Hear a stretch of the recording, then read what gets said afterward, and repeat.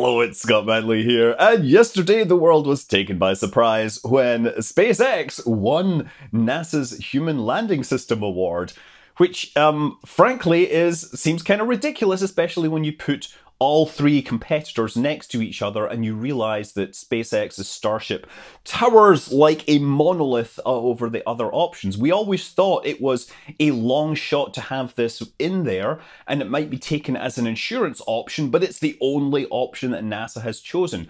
They're going to get $2.9 billion over the next few years, and this is to test, develop, demonstrate the vehicle. Now, it's not going to cover long-term lunar landing, that's coming later, but they will in theory, be the people to carry the first humans from the US back to the moon at some point in the next decade.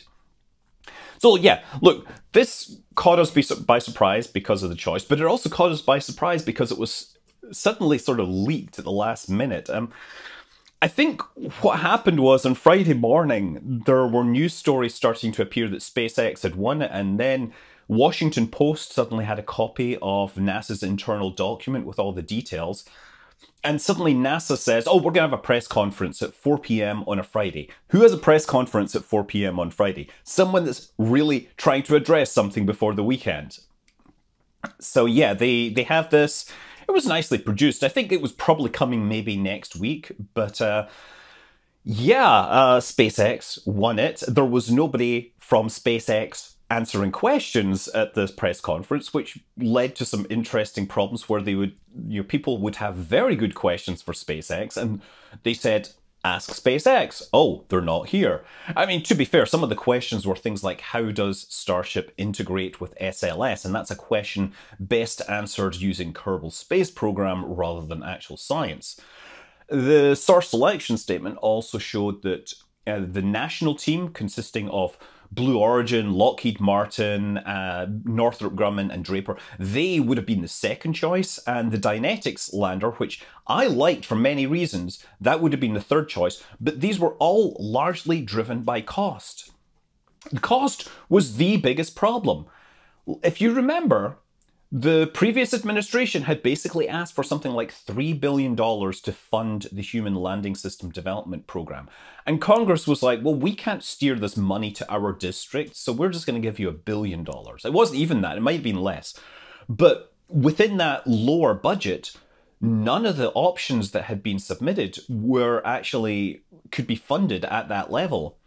So NASA worked with the various bidders and got SpaceX to not change the amount of money they were asking for, but to adjust the timeline so the first year could fit within the money that they had available. And SpaceX were the only one that were even remotely in the ballpark, so they are pretty much the winners.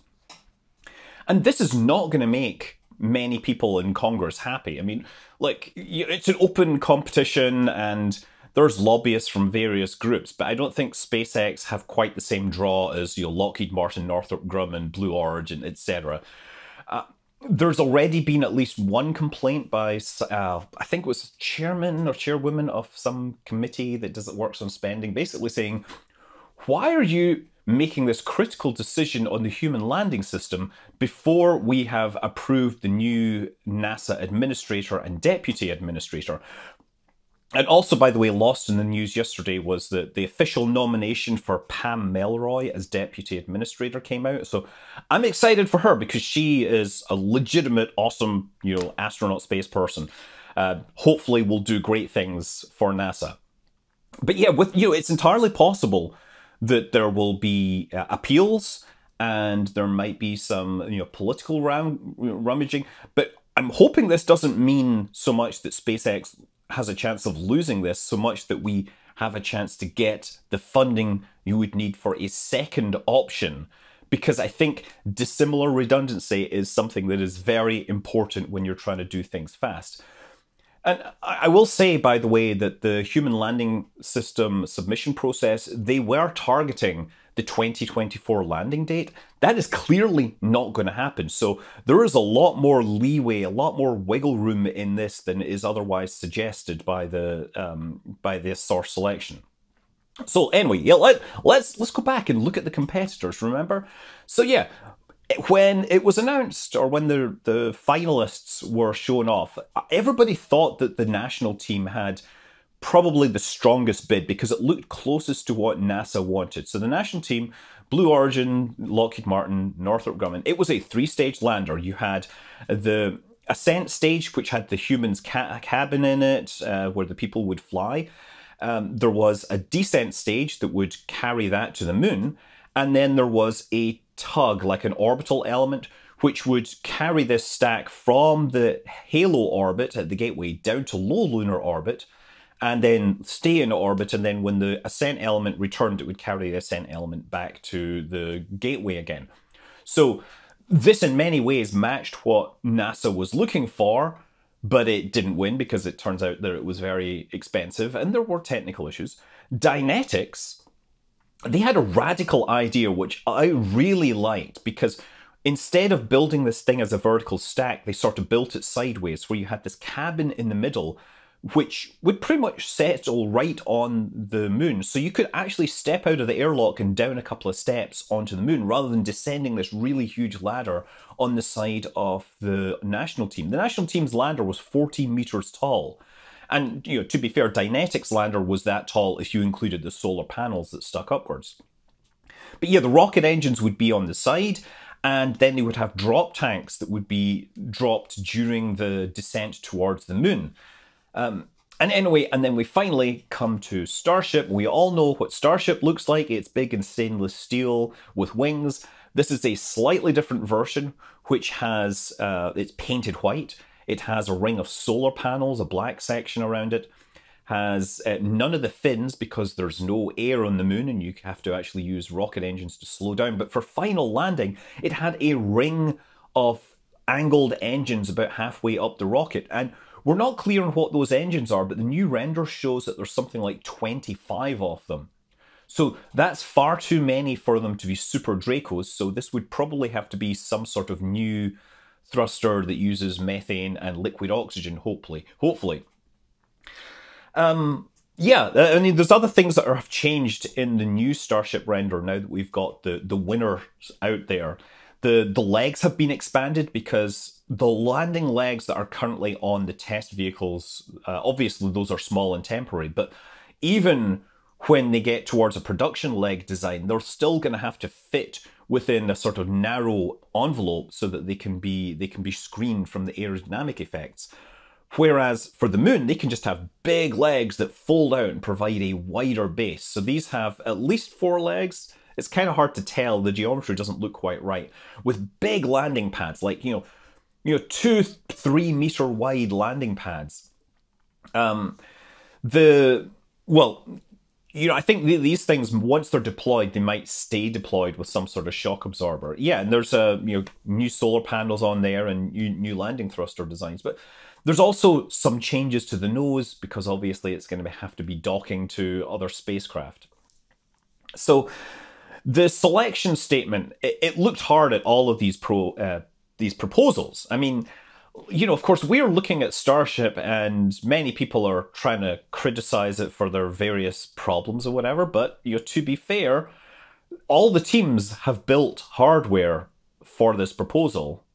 Blue Origin and Dynetics, they both have these fantastic mock-ups showing high fidelity human, the human factors part of the lander, so you can get in and look inside them. SpaceX have built a lot of, flying things that have become scrap things, but building stuff that actually flies put them ahead of the curve quite significantly, even if they haven't failed to, demonstrate a proper, complete landing cycle. But what NASA saw when they looked at Starship was they saw a vehicle that wasn't breaking the laws of physics in any way. It required lots of R&D, but so did the other competitors, and it was just so much larger. It had 2 airlocks with independent life support systems, which really expand your survivability envelope. Also, it had a lot of room for expansion. And while this wasn't part of this proposal, the teams were required to come up with proposals for how they would extend their lander and turn it into a more sustainable system. And SpaceX had lots of space to expand and lots of margin everywhere. Dynetics actually came into the competition with their proposal when it was analysed by NASA. They found that they had negative mass. They were carrying negative mass, Mansion. No, I mean, like, you think negative mass, oh, that's cool, it floats upward. No, negative mass margin is bad. It means that your design is heavier than it should be, and you have to somehow cut mass from it rather than having room to grow when you're encountering problems. That was like a big negative. It got there. It was a big part of why Dynetics rating went from being acceptable to being marginal. All the teams had various technologies that were identified as having low technological readiness levels. The propulsion systems for the national team in particular, there were multiple propulsion systems, none of which had been really properly developed at this time. SpaceX, at least, of course, have their Raptors, and those are actually flying, even if they are sometimes involved in giant RUDs. And incidentally, the SN-15, we're now starting to see the new generation of Raptors coming down to Boca Chica. And there's a number of changes to this design. They're not radical, but if you look, you can see pipe layouts change. Some of the manifold designs have been recast. So hoping that that will improve their reliability. The national team, by the way, it was noticed that they also had a non-compliant bid, which basically said part of the proposal, part of the requirements was that the bids had to not have any advance payments for work that would be done in the future. They had to be structured in such a way that they weren't getting a lot of money up front. And yeah, the national team had this by accident, supposedly, and NASA would have had to negotiate with them to fix this, to make it compliant. Yeah, it's one of these things you only discover when you really start looking hard at things. SpaceX, one of the concerns with SpaceX was the fact that refueling this thing is going to take like half a dozen flights to get the tanker filled up in orbit. But sort of the upside of that was that all this refueling stuff needed to happen in low Earth orbit. And that actually, worked well for them so they could load up the tanker, and if there were problems, they would have time to adjust their schedule. It was a relatively easy target. Whereas the other landers all required refueling, but their design had the lander sent out to the moon, and then in lunar orbit, they would be assembled and refueled. And that was, of course, that needed fewer launches, but it wasn't in low Earth orbit, so that counted. There was a bit of a wash either way. All of these things are fairly complex compared to building a ginormous Saturn V and putting all your stuff onto a single launch. Yeah, but I think, the biggest factor ultimately is that SpaceX, bizarrely, despite having this monster lander, were the cheapest. And that's all they could afford to do. And a lot of this is down to SpaceX already developing it with their own money and with other investors, because they have specific tasks in mind, not just for Starship, but for Super Heavy in general. And that counts for a lot. It may be reaching high, it may be pushing the thing at the limits, but that's ultimately how this works. And, of course, this then says, well, what does that mean for the rest of Artemis? Because this is so much bigger than anything else there. It's bigger than, if you dock all the parts of the gateway together, Starship is still going to be bigger than all of that. It's going to look a bit ridiculous at some point. And, maybe this just represents a sort of inflection point where NASA is now seeing the wisdom of Starship through all the various programs and does want to get involved because they see it as a viable way forwards. Of course, things could go wrong. We've got several years before this is fully developed, but it's entirely possible you look back and we see this moment as being a critical moment in development of human spaceflight going forwards. So in many ways, I'm excited by this. I'm also, of course, would really like to see a competitor regardless, because I think it's good, and having more money for the space program is always fantastic. And I think it will make the hearings of Bill Nelson a little more spicy than we were expecting. I'm Scott Manley. Fly safe.